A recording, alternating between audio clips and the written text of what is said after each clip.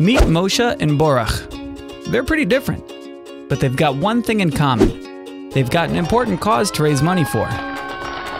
Moshe is crowdfunding through a popular site he's seen around, but Moshe is getting robbed by heavy fees. Well, Baruch is using TheChesedFund.com. The Chesed Fund doesn't take a percentage of what you raise, so that money can go to a good cause, unlike the other popular websites. Good thinking, Baruch. Don't be like Moshe. Be like Baruch. Visit the Chesed Fund to connect for free fundraising for Jewish causes.